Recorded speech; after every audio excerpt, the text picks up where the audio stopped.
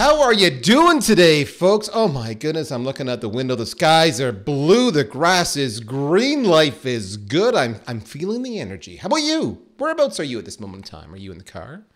Are you perhaps out for a run?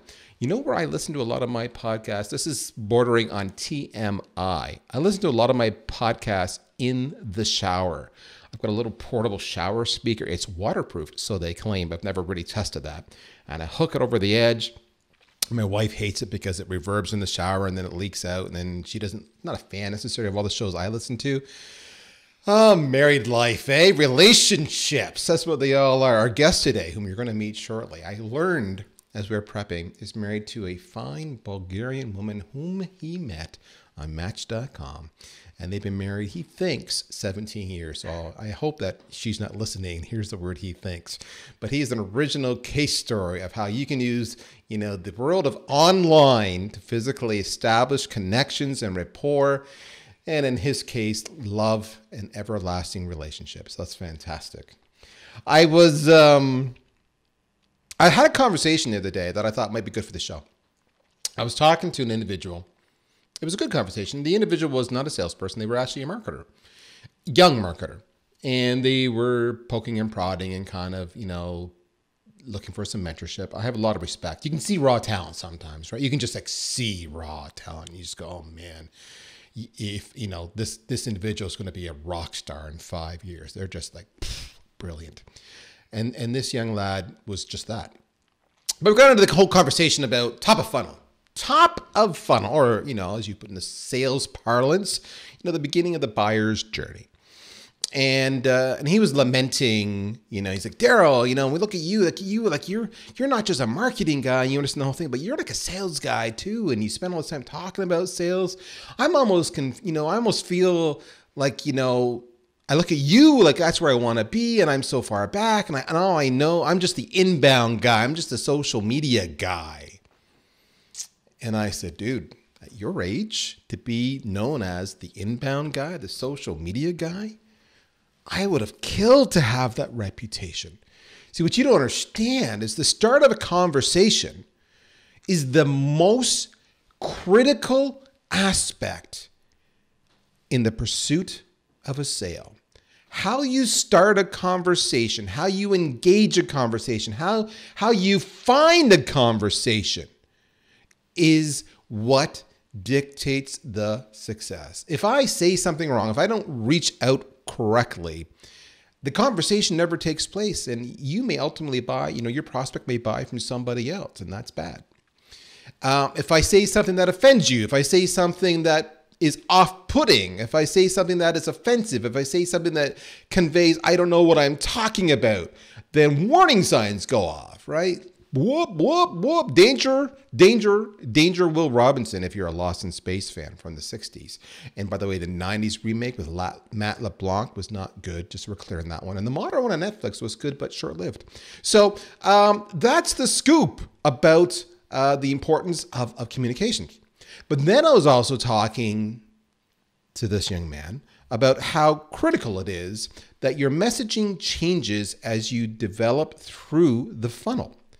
And I can't say that enough. Your messaging changes as you move through the funnel. And that's just not you as a salesperson or marketer, but it's also as you change roles, right? So the way a marketer speaks to a prospect is going to be different than the way a sales development rep speaks to a prospect than the way an account executive speaks. And you have to recognize that because you all have your roles. But here's the thing, even though it's different and you have different roles, you all have to work together in harmony, 3-part harmony. And that's what we call the customer experience, so that the experience feels fluid and natural, that I'm moving through the funnel from the top to you, to them. That's when sales and marketing are aligned, but it all comes back to how you talk to your prospect. And I mentioned this whole concept of the marketer passing off to the SDR. And of course, for those who don't know, the premise of an SDR began when the very lauded Aaron Ross wrote the book Predictable Revenue. He was the individual who said, these are the roles. and everybody transitioned to those roles. And out of that shift came a whole new approach to how we sell. And that's been especially rampant in high tech, prolifically rampant in the SaaS world, but not nearly as rampant in other industries, say manufacturing or insurance. Which begs the question, is that the right approach or not, if not all the other industries picked it up? Is it de rigueur and that's why we pick it up? We copy each other, we say that must be the right way or not?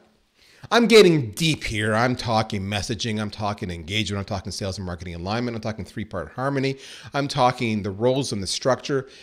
I'm bordering on what the show doesn't talk about, but I'm going to bring it all back. I'm going to bring it all back right now. The important part of that whole conversation was throughout the buyer's journey, you have to engage appropriately. You have to communicate appropriately. And I want to repeat this. The way a marketer talks is different than how a salesperson talks. And I want to stop there for a second because I think sometimes you folks miss that point. So what I did was I said, who is not only a sales training, advising rock star, but who's an individual who actually gets communications, is a communications expert? Because I want to tackle this topic today. I want to tackle what you might be doing wrong when it comes to your communications, how that could be affecting your long-term career and success, and what you need to know in very specific manners and methods to not make that mistake. So if you're wondering who I brought on today, let me kill that suspense because you know what? That's just the way I roll. Let me introduce to you Jeff Molander. Do you know Jeff? Jeff is the guy when it comes to communications edge. He can be found at jeffmolander.com. He's got a whole crew. I love his stuff. And what I like about Jeff specifically, beyond his charming good looks and his Bulgarian wife, is the fact that he's got, and this is going to sound almost geeky, he approaches things with an intellectualism that I don't see pervasive. And he's one of the few people that when he says something, I sit back and I go, because like peeling an onion, there's always more there. So today we're going to peel the onion with Jeff. Jeff, welcome to the show, my friend. How you doing, man? How you doing? Hey, calm down, man. Calm down. I've only had one coffee. I have, listen, I wish I have all the energy that you have, but I'm just kind of, I'm humbled to be here, frankly. And I've been looking forward to this for a while, and I'm really glad to be here. So when I was going through my preamble, and by the way, I just, crew, you guys listen to this. Every week I do this preamble, and you guys are so good. But I do have a question. I want you to send me a private message. Feel free to make it anonymous. How many of you fast forward like the first 5 minutes because you just want to get to the gas? I'm just curious. Hey, yeah, they missed the whole part where you spilled the beans on my personal life. Yes. See, that's the point. They're coming out and they're going, I missed the reference to the Bulgarian woman. I don't understand that. So see, you shouldn't fast forward. They're not here for that either, to be honest. But it was surprising to me to hear you talk about it. So. See, we bring it all in here. We're crazy the way we're bringing all these little touch points. We humanize, man. It's about making a relationship. That's what we're talking about here. You've got some really cool points of view on this topic. So, I set the stage a little bit, but you're much more direct sometimes. So I don't want to put words in your mouth, but I've heard you say that you think sales development reps, business development reps, call them what you will, today are just glorified marketers. Is that a fair statement or what? No, our customers who have teams of SDRs and BDRs, many of the sales team leaders, I'm talking about the account team leaders, are in war either silently or openly with the inside sales team, digital sales team, and they literally call them. Our company will get in the middle of it and try to resolve this. That you guys are a bunch of glorified meeting setters, virtual assistants. That we need you to be more than that. So yes, fair to say, and I'm not the only one. I mean, this is oftentimes a war that's going on quietly or openly within organizations. Can I take the pressure off of you for just 1 second and react to something that you said? Yes. At the onset. Listen, what's playing out with the global crisis, and where there's always going to be some sort of crisis. There's the economy does this, the economy does that. Every few years we see the same thing, right? Jobs are plentiful, jobs are not plentiful. People are making money, people are struggling, unemployment, all these kind of things. In the world of sales, well, here's my gem of wisdom, unsolicited, nobody asked me. But I noticed by the time I was about 30, Darryl, I noticed that, and I was in marketing most of my life, but I noticed the first thing to get cut during the difficult times is marketing. Yeah. Don't like that. Yeah, it is. Never like that. Second thing I noticed about marketing was my pay raise sucked. So Yes. Third thing I found out about, I realized, I love marketing. You can't take me away from marketing. I love it. Can't do enough of it. The third thing I realized was it's not nearly as challenging as sales. This is why salespeople are paid an unusually, I mean, a lot of them, they pay more than doctors in many cases, lawyers, right? So I wanted some of that. I wanted to be challenged, and I wanted an endless supply of an endless opportunity. You know, sky's the limit, and I didn't want to get cut. I wanted to become a valuable part of. I want to be valuable. I want to be a valuable part of a company. So what I'm seeing these days is are when SDRs and BDRs are aligned with marketing, and we're seeing this play out right now. When the layoffs come, they don't lay off the men and women who have those relationships, those account executives who have those skills and those relationships. Those people don't get laid off nearly as quickly and easily as those glorified appointment setters. And that gets back to our discussion, I think, today, which is skill set. What is your skill set? Account executives have a high level of communications capability when it comes to interacting with a client. That broadly speaking, not certainly, it's not this way everywhere. Some organizations are really empowering and upskilling their SDRs and BDRs, and that is the future. So, but you don't want to be a part of an expense item. So marketing is an expense item. That was the point I wanted to make. Don't be part of the expense item. Do you want to be a part of the expense? No, you want to be part of the growth engine. So make yourself so you're not expendable. And I want to hit up on that. You hit a couple really important things here, which is you made the point of saying the people who own the relationship are the ones who are going to be valuable in tough times. The client relationship. The client relationship, right? Or the prospect relationship. You know, you're in the middle of a sale, right. And they truly value it. Right. And those who are just doing, for lack of a better word, commodity tasks. An appointment center. Finding the hand raisers. Finding the hand raiser. That includes marketing often as much as it does an SDR. Are the ones who are at risk of being reduction in force, laid off, furloughed, for the company to endure and survive through those tough times. So now every SDR on this, listening to this right now, and every BDR listening to this right now is in panic mode because they're worried that you've just told them that A, they're a commodity, B, that they're a line item on a ledger that can be eliminated in tough times. And this 2020 has been a series of tough times. So what I need you to do today is I need you to walk through and explain to me what the SDRs are doing that makes them a line item and how they should instead be approaching their job.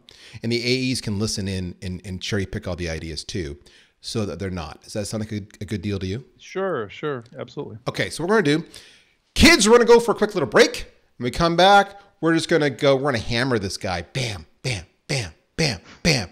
And he's gonna give us gold nugget after gold nugget after gold nugget. You should get your pen out. So when I come back, you're ready, okay? And just sidebar, if you forget, if you don't have your pen, if you're out running for a jog, you're in the car and you really shouldn't be writing and driving at the same time, at VanillaSoft.com, every single podcast is transcribed. You can just rip off the transcription. So there you go. We're done. We're going to be right back. Stay tuned. Don't go anywhere.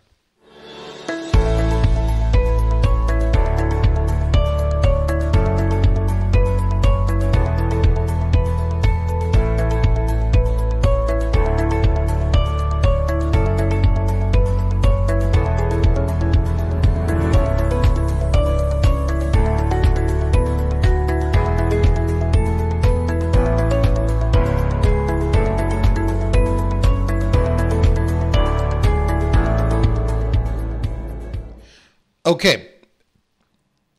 Where do we start? Let's walk through the differences between what an SDR does today, because I think is what you're saying is what they're doing today is commodity. Tell me what... use that word. But that is exactly the word. That is the word. Okay, no, and I know, yeah, I don't want to put words in your mouth, but that is a word. That's perfect. Tell me what they're doing and tell me what they should instead be doing. Does that work for you? Sure. Okay, so first things first. What's the first thing they're doing that they shouldn't be doing instead? What should they be doing? Go. Stop listening to marketing when it comes to formulating your outreach. Also, stop going onto Google looking for hacks that everybody else is using, because that's what Google does, right? Everybody's Googling cold email template, creative cold email template, follow-up template, how to respond to not interested. Everybody's doing that, and everybody goes about 2 pages deep on Google, and those are all the same sources of information. Many of them, and I'm going to stick my neck out here, and you can slap me across the face, Darryl. Many of them are software companies. Yes, they are. Who provides outstanding software tools to follow up with prospects. Yep. But you will find much stuff from me. So from this point forward, gentlemen and ladies, don't. Jeff Molander said it here. Don't listen to Darryl Prale. Carry on, my friend. I would never say such a thing. But I heard him imply it. But carry on. It's all good. I like where he's going because, I mean, in all sincerity, I mean, it's true. It is 100, 200, 300% absolutely true. And everybody right now is giggling because you said that you go a page or two deep and you stop. That's also true. So carry on. All right. So stop listening to marketing. Stop Googling hacks. The issue is that you're doing everything that everybody else is doing. And it's with regard to the software companies, they're just trying to help. However, in just trying to help, they're creating content. Everybody has to create content. So we create these, these templates and we make these blog posts, but they become problematic. And everybody knows they're problematic. So when I say this to you, Darryl, I'm sure you're going, yeah, I can see that, right? And other people are going, yeah, I can see that that's a problem. I'm doing everything else that everybody else is doing. Right, so I sound the same, I look the same. Right, so don't do what everybody else is doing. The question then is, well, what the hell do I do? Yes. So what you do is you upskill yourself. And what you do is you start understanding that there is something behind this. So there are people like Beck Holland who talk about transactional analysis. There are people like me who talk about the different aspects of challenger selling, what's happening within the realm of psychologically speaking, right? And what are the differences, the key differences between sales copywriting and marketing copywriting as it relates to your scripts, as it relates to what you're sending in emails on LinkedIn, what your voicemail scripts. The big don't do is don't let your marketing team develop those and hand them to you. And don't go onto Google and don't, get all these other scripts sourced from elsewhere. So roll it all up to don't be a marketer. And again, this is very unconventional thinking, but we've spent the last 10 years or so hearing salespeople must become marketers. You have to own your own personal brand on LinkedIn, yada, yada, yada. This has been a complete disaster for the most part. And is causing more problems than anything else. However, as you said, Darryl, the software industry in particular has been venture funded to the extent that SDRs and BDRs have become synonymous with marketing. They're a line item expense.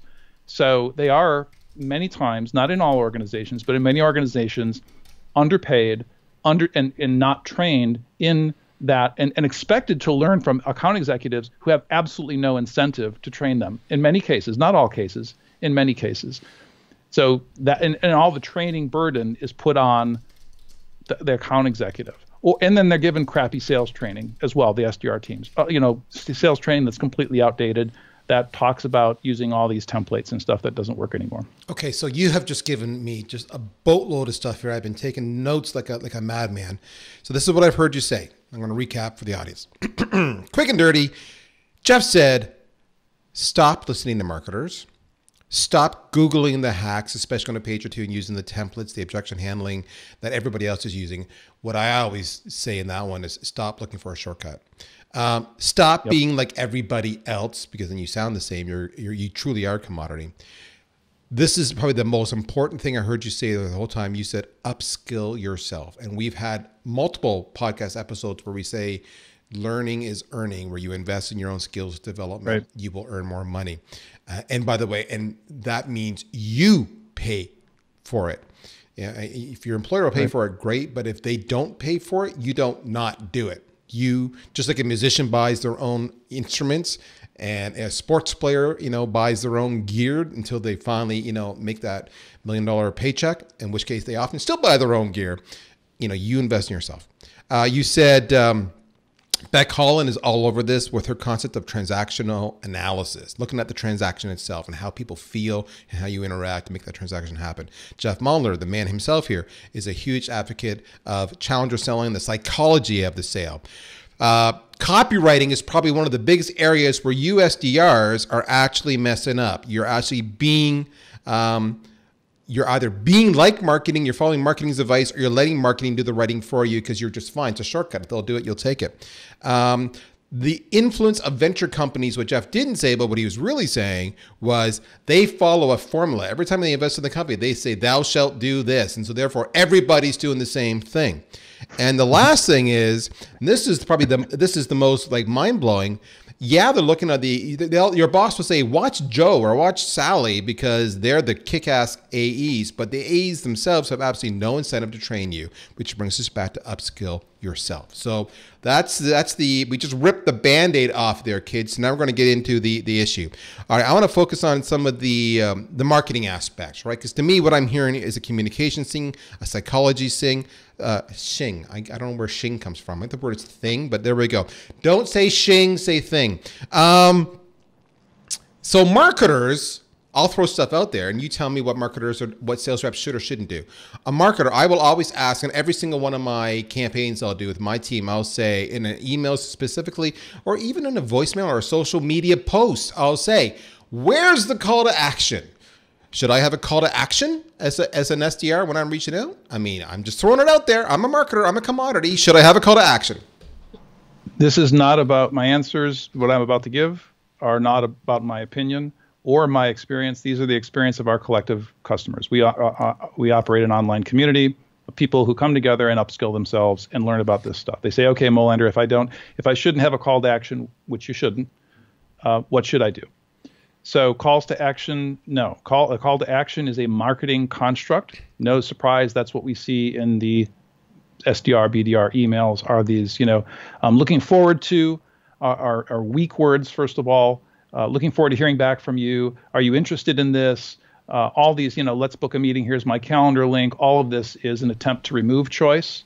It is not an attempt to empower the reader and give them the right to make a choice. These are attempts to remove choice. And that does not belong. And this is what I'm getting at with the sales mentality and the marketing mentality. Marketers are about pushing. We're pushing. We're talking about ourselves. Here's our customer list. Here's what I want. I'm going to be very clear with you about what I want, right? That's what my subject line should be, and my message should be very clear about what I want. Absolutely not true. So I want to drill down on that for a second, because everybody's going, if I don't have a call to action, how do I progress? Because we're always supposed to move for a continuance, right? Yep.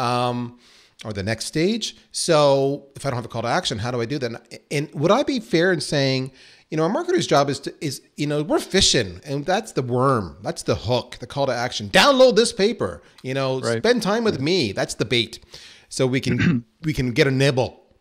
I always view sales as, especially whether you're, and especially starts with the SDR, is their job is to not, we did that. Marketing did that. Your job is to start, I say, help me understand your business. What pains are you having? This is what we see for people by you. Human, here, right. Exactly. Human here, right. Not trying to push you into anything, just trying to have an assessment go on here. Yeah, right. Because I think about it, if I'm talking to my spouse or my kids or my friend, and they say, I say, how you doing? Oh, what's the matter? And then you start having you ask some probing questions, and then you go down a thread because it's human to human. Right. So I actually fully agree with you that marketers do the, the call to action, but not sales. Sales should be doing discovery, should be doing qualification, should be establishing a relationship and asking those probing questions. I agree with you. Okay. So no call to action, mind blown right away. Your mind there has changed. Everybody's going, what the hell do I do with this now? Okay. What about the tone? How about the use of persuasion? Persuasive tone is all over the place, right? Using adjectives and adverbs. Look at how many times it's clear. People always say to me, well, what do I write to try to persuade? I need them to have a meeting with me, right? I need to build trust with them. I need to appear credible. So what we do is we start talking about our customers. We start talking about our solution. We start talking about, our Gartner. Gartner says this about us. Yeah. So we brag about ourselves. We try to So it's like, think about going out on a first date for the very first time with someone who's sitting there trying to persuade you, right? Because that's what it is. That's what an SDR's job is to go on a first date, right? So if here's what's in it for you. I'm going to be crystal clear about what's in it for you. You're not going to have any opportunity to become curious about me. I'm going to tell you, and I'm going to tell you, I'm going to go through this, what do they call it? AIDA, right? This attention, create interest, and then desire, and then the call to action, right? I'm going to run you through this process. That's exactly what SDRs are doing